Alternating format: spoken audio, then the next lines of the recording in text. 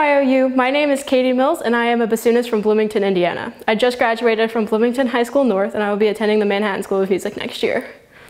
I am excited to be touring Europe with the 2019 National Youth Orchestra. In this video, I will be sharing some tips and tricks to you double reed musicians on how to improve your double tonguing skills. As double reed players, we all encounter excerpts that require us to articulate at a really fast tempo. In these scenarios, learning how to double tongue can be a major game changer. I'd like to share with you how I approach learning this skill. Tip number 1, pick a syllable pattern that works best for you. The most common approach to this skill is by saying the syllables ticket. Other syllable options include tucka, dugga, and dugu.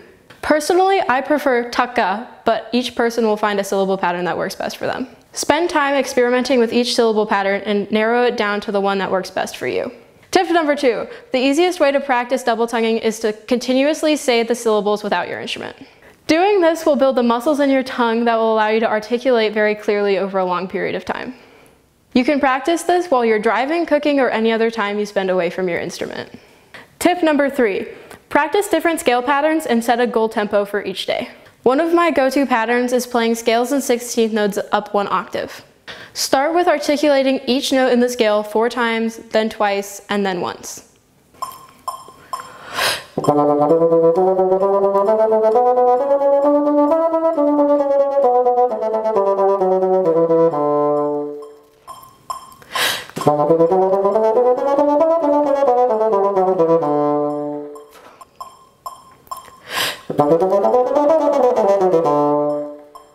When practicing these exercises, always use a metronome. Start with a slow tempo that you feel comfortable with, and then increase it each day little by little.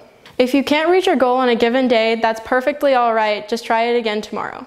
You can always create your own patterns to keep your practice interesting. Tip number 4, incorporate the skill into fast tonguing passages in your music. The first thing you should do is slow the passage down, clearly articulating each note with the syllable that works best for you. Once you can play it at that tempo clearly, work up the tempo click by click. This process is meant to take days or even weeks. To demonstrate, I will play a bit of the famous bassoon excerpt from Mozart's Marriage to Figaro.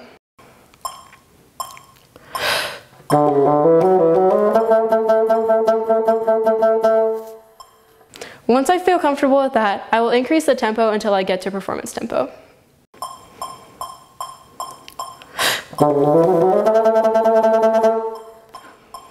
Last but definitely not least, tip number 5, incorporate the skill into your daily warm-up routine.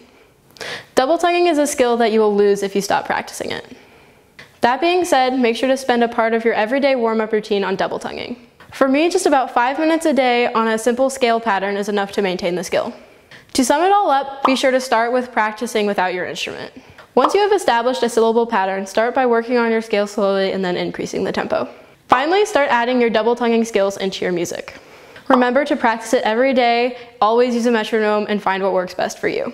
Thank you for watching this NYO-U mini masterclass. If you found this useful, please be sure to check out our other videos.